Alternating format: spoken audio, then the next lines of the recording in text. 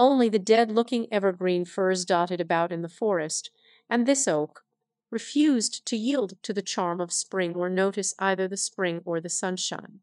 Spring, love, happiness, this oak seemed to say. Are you not weary of that stupid, meaningless, constantly repeated fraud? Always the same and always a fraud.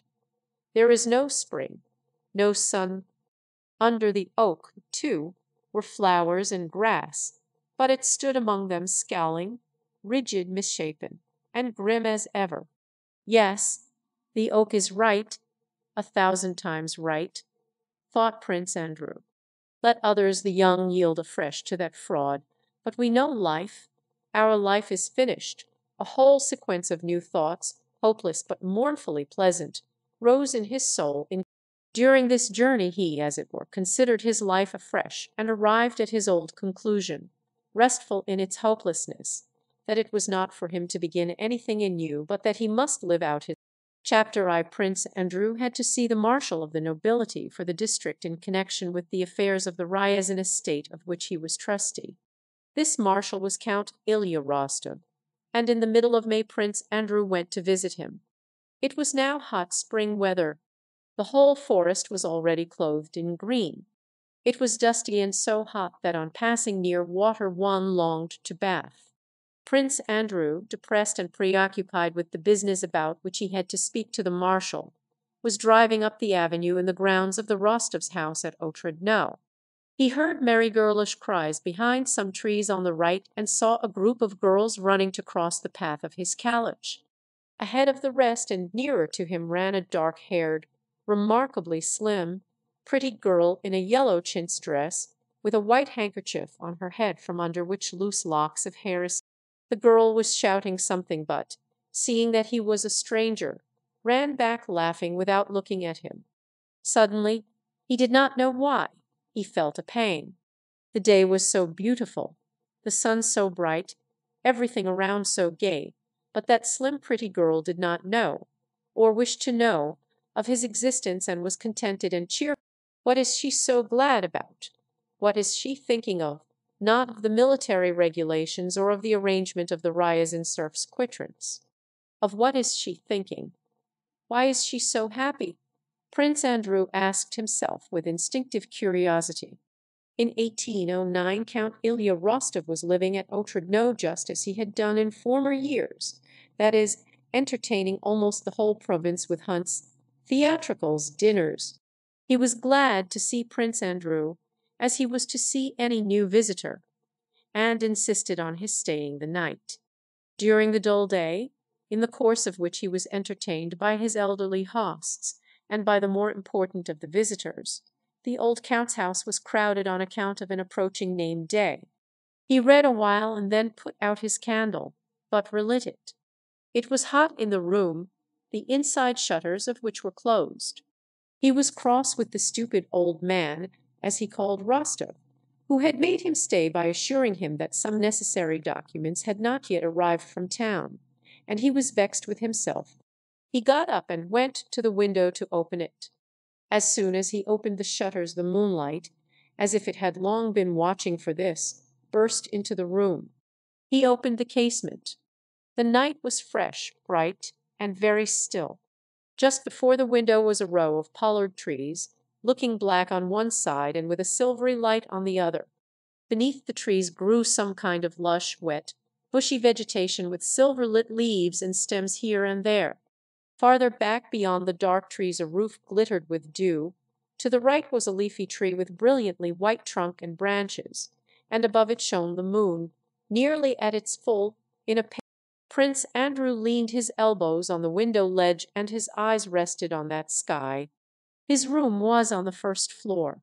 Those in the rooms above were also awake. He heard female voices overhead. Just once more, said a girlish voice above him which Prince Andrew recognized at once. "But when are you coming to bed?" replied another voice. "I can't sleep, what's the use?" "Come now for the last time." Two girlish voices sang a musical passage, the end of some song. "Oh, how lovely! Now go to sleep, and there's an end of it. You go to sleep, "But I can't," said the first voice, coming nearer to the window. She was evidently leaning right out, for the rustle of her dress and even her breathing could be heard. Everything was stone still, like the moon and its light and the shadows. Prince Andrew, too, dared not stir, for fear of betraying his unintentional presence. "Sonia, Sonia," he again heard the first speaker. "Oh, how can you sleep? Only look how glorious it is. Ah, how glorious! Do wake up, Sonia," she said almost with tears in her voice. "There never was such a lovely night before," Sonia made some reluctant reply. "Do just come and see what a moon." "Come and see what oh moon, and see oh, how lovely! Come here. Oh, how here. Darling sweetheart, come here. There you see. I feel like sitting down on my heels, putting my arms round my knees like this, straining tight, as tight. All right. Go, go." Again all was silent, but Prince Andrew knew she was still sitting there. From time to time he heard a soft rustle and at times a sigh. "Oh God, oh God, what does it mean?" she suddenly exclaimed. "To bed then, if it must be," and she slammed the casement. For her I might as well not exist, thought Prince Andrew while he listened to her voice, for some reason expecting yet fearing that she might say something about him. "There she is again, as if it were on purpose," thought he. In his soul there suddenly arose such an unexpected turmoil of youthful thoughts and hopes, contrary to the whole tenor of his life, that unable to explain his condition to himself he lay. Chapter I. Next morning, having taken leave of no one but the Count, and not waiting for the ladies to appear, Prince Andrew set off for home. It was already the beginning of June when on his return journey he drove into the birch forest where the gnarled old oak had made so strange and memorable an impression on him. In the forest the harness bells sounded yet more muffled than they had done 6 weeks before, for now all was thick, shady, and dense, and the young firs dotted about in the forest did not. The whole day had been hot. Somewhere a storm was gathering, but only a small cloud had scattered some raindrops lightly, sprinkling the road and the sappy leaves. The left side of the forest was dark in the shade, the right side glittered in the sunlight, wet and shinny and scarcely swayed by the breeze. Everything was in blossom. The nightingales trilled, and their voices reverberated now near, now far away. Yes, here in this forest was that oak with which I agreed, thought Prince Andrew. But where is it? He again wondered, gazing at the left side of the road, and without recognizing it he looked with admiration at the very oak he sought. The old oak, quite transfigured, spreading out a canopy of sappy dark green foliage, stood wrapped and slightly trembling in the rays of the evening sun. Neither gnarled fingers nor old scars nor old doubts and sorrows were any of them in evidence now. Through the hard century-old bark, even where there were no twigs, leaves had sprouted such as one could hardly believe the old veteran could have produced.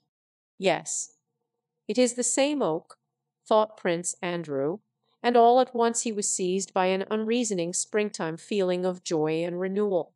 All the best moments of his life suddenly rose to his memory. Austerlitz with the lofty heavens, his wife's dead reproachful face, pier at the ferry, that girl thrilled by the beauty of the night, and that night itself and the moon, and all this rushed suddenly to his mind.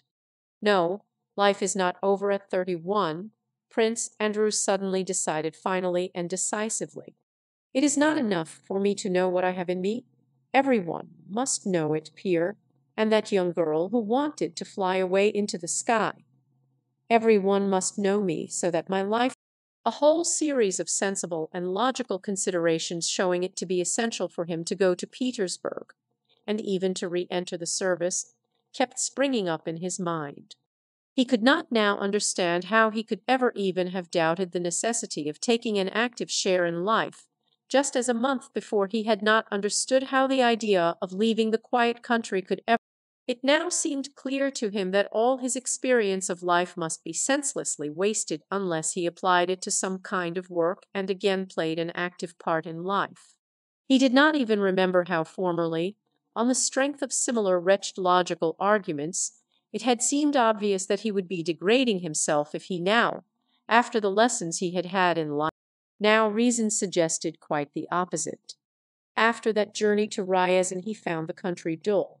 His former pursuits no longer interested him, and often when sitting alone in his study he got up, went to the mirror, and then he would turn away to the portrait of his dead Lais, who with hair curled a lug-wreck looked tenderly and gaily at him out of the gilt frame. She did not now say those former terrible words to him, but looked simply, merrily, and inquisitively at him. And Prince Andrew, crossing his arms behind him, long paced the room, now frowning, now smiling, as he reflected on those irrational, inexpressible thoughts, and if any one came into his room at such moments he was particularly cold, stern, and above all unpleasantly logical. My dear Princess Mary entering at such a moment would say, "Little Nicholas can't go out to-day, it's very cold." If it were hot, Prince Andrew would reply at such that is what follows from the fact that it is cold, and not that a child who needs fresh air should remain at home. He would add with extreme logic, as if punishing someone for those secret illogic. At such moments Princess Mary would think how intellectual work dries men up. Chapter if Prince Andrew arrived in Petersburg in August, 1809. It was the time when the youthful Speransky was at the zenith of his fame and his reforms were being pushed forward with the greatest energy. That same August the emperor was thrown from his calochie, injured his leg, and remained 3 weeks at Peterhof, receiving Speransky every day and no one else. At that time the 2 famous decrees were being prepared that so agitated society, abolishing court ranks and introducing examinations to qualify for the grades of collegiate assessor and state council. Now those vague liberal dreams with which the Emperor Alexander had ascended the throne, and which he had tried to put into effect with the aid of his associates, Czartoryski, Novosel. Now all these men were replaced by Speransky on the civil side, and Arakcheev on the military. Soon after his arrival Prince Andrew, as a gentleman of the chamber, presented himself at court and at a levee. The emperor, though he met him twice, did not favour him with a single word. It had always seemed to Prince Andrew before that he was antipathetic to the emperor, and that the latter disliked his face and personality generally, and in the cold, repellent glance the emperor. The courtiers explained the emperor's neglect of him by his majesty's displeasure at Bolkonska's not having served since 1805. I know myself that one cannot help one's sympathies and antipathies, thought Prince Andrew, so it will not do to present my proposal for the reform of the army regulations to the emperor personally. The field marshal made an appointment to see him, received him graciously, and promised to inform the emperor. A few days later Prince Andrew received notice that he was to go to see the Minister of War, Count Arakcheev. On the appointed day Prince Andrew entered Count Arakcheev's waiting room at 9 in the morning. He did not know Arakcheev personally, had never seen him, and all he had heard of him inspired him with but little respect for the man. He is Minister of War, a man trusted by the Emperor, and I need not concern myself about his personal qualities. He has been commissioned to consider my project, so during his service, chiefly as an adjutant, Prince Andrew had seen the anterooms of many important men, and the different types of such rooms were well known to him. Count Arakcheev's anteroom had quite a special character. The faces of the unimportant people awaiting their turn for an audience showed embarrassment and servility. The faces of those of higher rank expressed a common feeling of awkwardness, covered by a some walked thoughtfully up and down, others whispered and laughed. Prince Andrew heard the nickname Sila Andreevich and the words, "Uncle will give it to us hot," in reference to Count Arakcheev. One general, an important personage, evidently feeling offended at having to wait so long, sat crossing and uncrossing his legs and smiling contemptuously to himself. But the moment the door opened, one feeling alone appeared on all faces, that of fear. Prince Andrew for the second time asked the adjutant on duty to take in his name, but received an ironical look and was told that his turn would come in due course. After some others had been shown in and out of the minister's room by the adjutant on duty, an officer who struck Prince Andrew by his humiliated and frightened air was admitted at that terrible door. This officer's audience lasted a long time.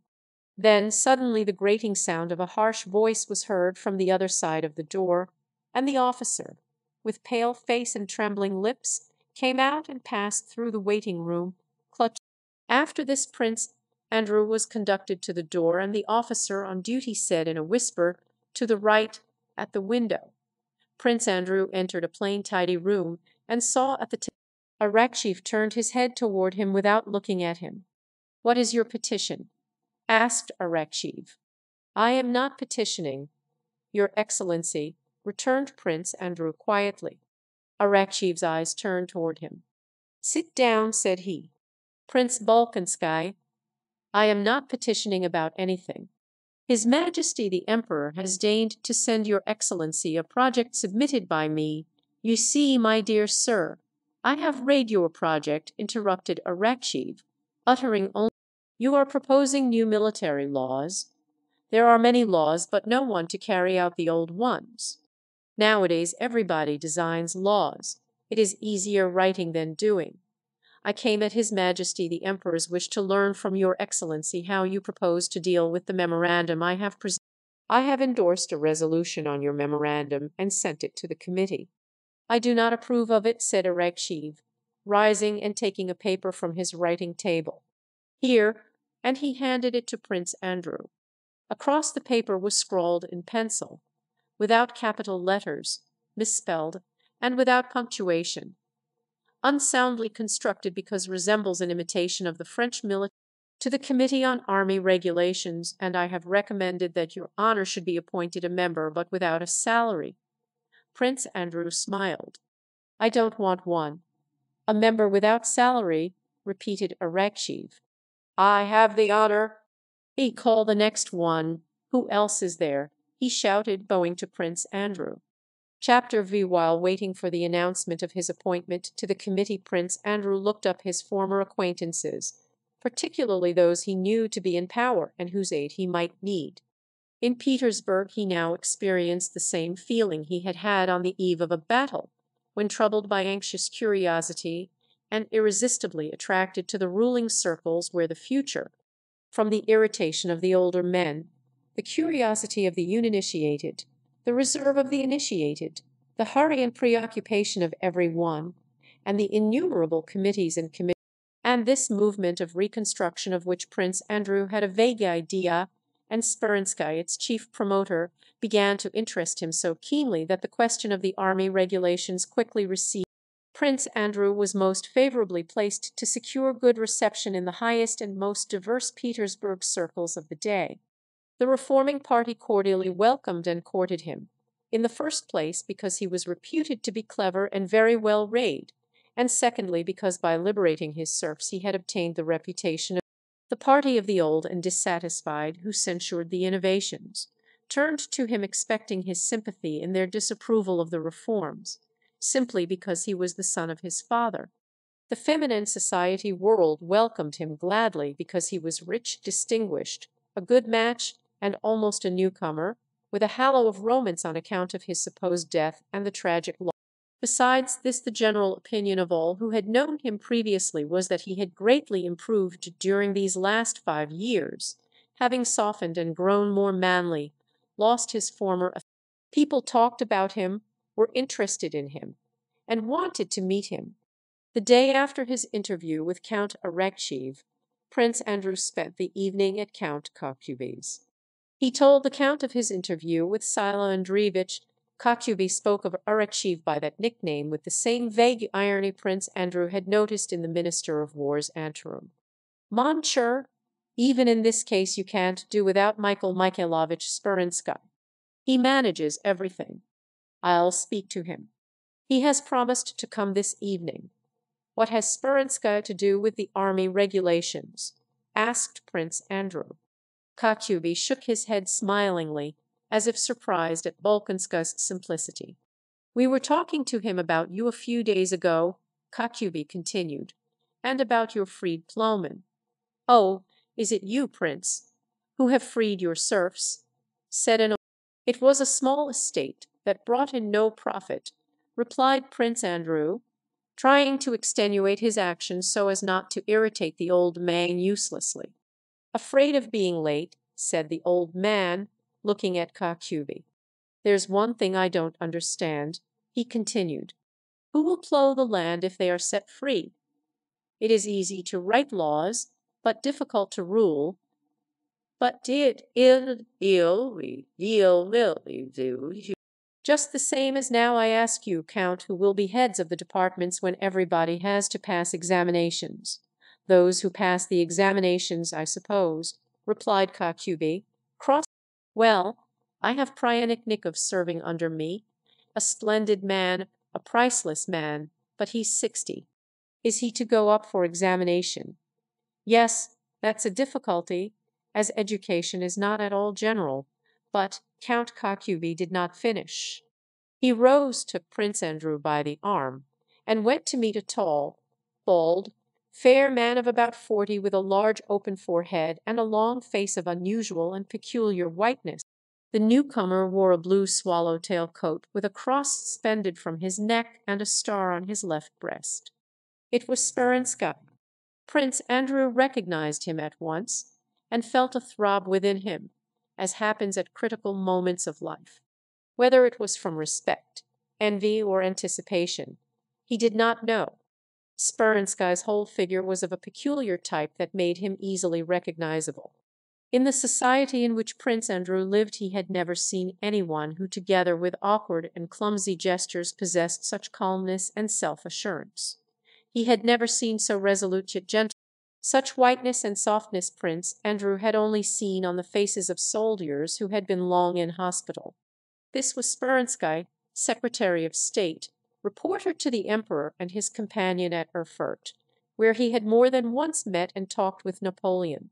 Speranska did not shift his eyes from one face to another as people involuntarily do on entering a large company, and was in no hurry to speak. He spoke slowly, with assurance that he would be listened to, and he looked only at the person with whom he was conversing. Prince Andrew followed Speranska's every word and movement with particular attention. As happens to some people, especially to men who judge those near to them severely, he always, on meeting anyone new, especially anyone whom, like Speranska, he knew by. Speranska told Kochubey he was sorry he had been unable to come sooner, as he had been detained at the palace. He did not say that the Emperor had kept him, and Prince Andrew noticed this affectation of modesty. When Kochubey introduced Prince Andrew, Speranska slowly turned his eyes to Bolkonskai with his customary smile and looked at him in silence. "I am very glad to make your acquaintance. I had heard of you, as every one has," he said after a pause. Kochubey said a few words about the reception Arakcheev had given Bolkonskai. Speranska smiled more markedly. "The chairman of the Committee on Army Regulations is my good friend Monsieur Magnitsky," he said, fully articulating every word and syllable, "and if you like I can put you in touch with him. I hope you will find him sympathetic and ready to cooperate in promoting all that is reasonable." A circle soon formed round Speranska, and the old man who had talked about his subordinate Pryanik. Prince Andrew, without joining in the conversation, watched every movement of Speranska's. This man, not long since an insignificant divinity student, who now, Bolkonska thought. Prince Andrew was struck by the extraordinarily disdainful composure with which Speranska answered the old man. He appeared to address condescending words to him from an immeasurable height. When the old man began to speak too loud, Speranska smiled and said he could not judge of the advantage or disadvantage of what pleased the sovereign. Having talked for a little while in the general circle, Speranska arose, and coming up to Prince Andrew took him along to the other end of the room. It was clear that he thought it necessary to interest himself in Bolkonsky. "I had no chance to talk with you, Prince, during the animated conversation in which that venerable gentleman involved me," he said with a mildly contemptuous smile, as if intimating by that this flattered Prince Andrew. "I have known of you for a long time. First, from your action with regard to your serfs, a first example, of which it is very desirable that there should be more imitation. I began the service from the lower grade.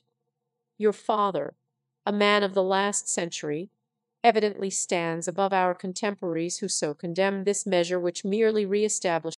He did not like to agree with him in everything and felt a wish to contradict. Though he usually spoke easily and well, he felt a difficulty in expressing himself now while talking with Speransky. He was too much absorbed in observing the famous man's personality. Grounds of personal ambition maybe, Speransky put in quietly, and of state interest to some extent, said Prince Andrew. "What do you mean?" asked Speransky quietly, lowering his eyes. "I am an admirer of Montesquieu," replied Prince Andrew, "and his idea that le principe des monarchies est l'honneur me paraît incontestable. Certains droits et priviléges de la noblesse me paraissent être des moyens de soutenir ce sentiment. The principle of monarchies is honor seems to me incontestable. Certain rights and privileges for the aristocracy appear to me a means of maintaining that sentiment." The smile vanished from Speransky's white face, which was much improved by the change. Probably Prince Andrew's thought interested him. "Ça vas envisages la question sous ce point de vue," he began, pronouncing French with evident difficulty, and speaking even slower than in Russian, but quite calmly. "If you regard the question from that point of view," Speransky went on to say that honor cannot be upheld by privileges harmful to the service. That honor, his arguments were concise, simple, and clear. An institution upholding honor, the source of emulation, is one similar to the Legion d'honneur of the great Emperor Napoleon, not harmful but helpful to the success of the service. Every courtier considers himself bound to maintain his position worthily. Yet you do not care to avail yourself of the privilege, Prince," said Speransky, indicating by a smile that "if you will do me the honor of calling on me on Wednesday," he added, "I will, after talking with Magnitsky, let you know what may interest you, and shall also have the pleasure of a more detailed chapter vi." During the first weeks of his stay in Petersburg, Prince Andrew felt the whole trend of thought he had formed during his life of seclusion quite overshadowed by the trifling cares that engrossed him in that city. On returning home in the evening he would jot down in his notebook 4 or 5 necessary calls or appointments for certain hours. The mechanism of life, the arrangement of the day so as to be in time everywhere, absorbed the greater part of his vital energy. He did nothing, did not even think or find time to think, but only talked, and talked successfully, of what he had thought while in the country. He sometimes noticed with dissatisfaction that he repeated the same remark on the same day in different circles. But he was so busy for whole days together that he had no time to notice that he was thinking of nothing. As he had done on their first meeting at Kokube's, Speransky produced a strong impression on Prince Andrew on the Wednesday, when he received him tête-à-tête at his own house and talked to him long, and to Bolkonsky so many people appeared contemptible and insignificant creatures, and he so longed to find in someone the living ideal of that perfection toward which he strove, that he readily believed, had Speransky sprung from the same class as himself and possessed the same breeding and traditions, Bolkonsky would soon have discovered his weak, human, unheroic sides.